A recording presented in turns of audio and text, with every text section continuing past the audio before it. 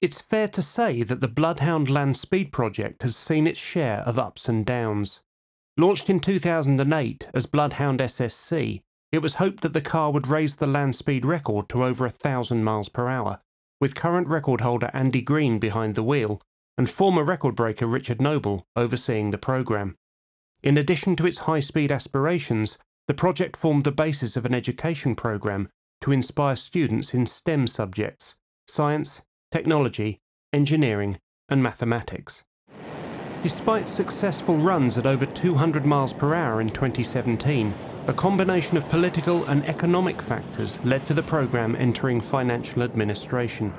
The project's assets were bought by Yorkshire entrepreneur Ian Warhurst shortly before the car was due to be scrapped. Rebranded as Bloodhound LSR, the car was successfully tested at 628 miles per hour at Hackskeen Pan in South Africa during November 2019, driven by Andy Green. The COVID pandemic prevented any further running the following year, and the project was subsequently put on hold. The car itself is currently on display in Coventry Transport Museum. On November the 7th, 2023, a surprise announcement from Bloodhound LSR declared that they were seeking a driver who could bring the necessary skills, ambition and funding to the project, and that a week-long tour with a full-scale exhibition model of the car would begin immediately. I visited the roadshow on a windy day at Silverstone, home of the British Grand Prix, to talk to the team about their plans.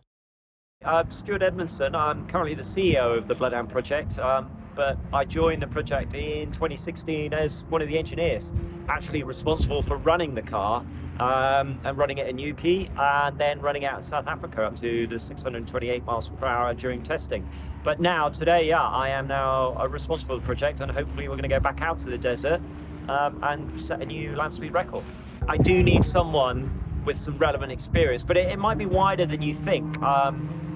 It could be a car driver, could be a motorcyclist, I mean, it could be a pilot, but they've got to demonstrate they've got experience in that field, and more importantly, they've understand how to prepare and train for what they do, because that's what they're going to need to do for driving Bloodhound, and then ultimately actually doing it, i.e. the experience of that high pressure environment whilst being fully disciplined at what you're doing. I need someone with huge discipline.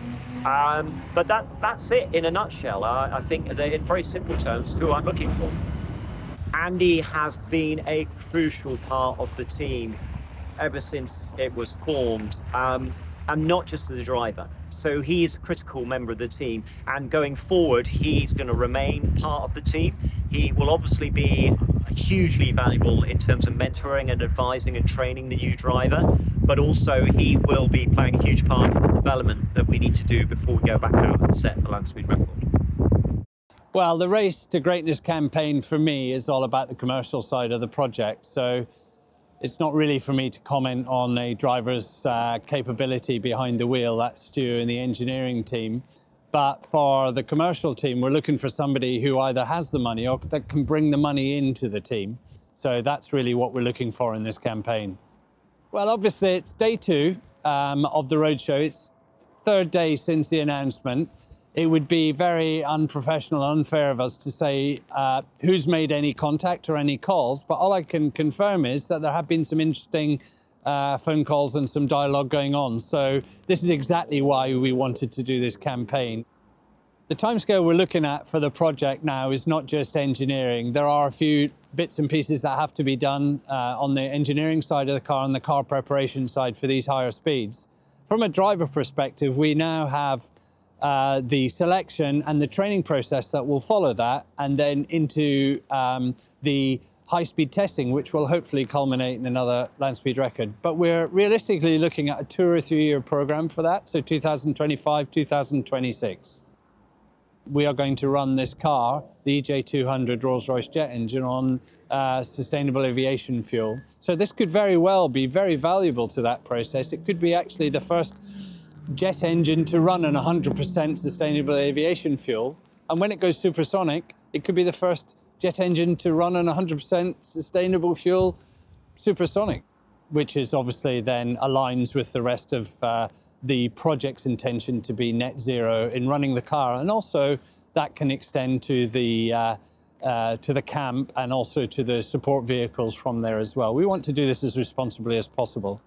So the car's in pretty good shape. So when it came back from high-speed testing, the car was taken apart and was checked over thoroughly. When COVID struck, of course, we had to hibernate the project because it's not the sort of project that you can keep going when the world was in the state it was in at that particular time. Coventry Museum was always a place where there was a third space there that we could park the car if we wanted to. And so we took that opportunity to keep it in safekeeping. You asked me about the Namo rocket, the second stage rocket, and that has to be fully integrated into the car. So I would say that's the biggest engineering part of the project that has to happen. So it's a case of marrying up the two propulsion systems together, shall we say. The aim in South Africa in 2025-26 is to get a new outright world land speed record. I think that the general consensus is that if there's an 8 in front of that, people will be very happy with that. And that is a very sensible step. Yes, the car was originally designed to do 1,000 miles an hour, and that may still be possible, but the next step has to be somewhere in the 8s to actually prove that the rocket and the jet engine work together at those supersonic speeds. Somebody out there could be the next land speed record holder.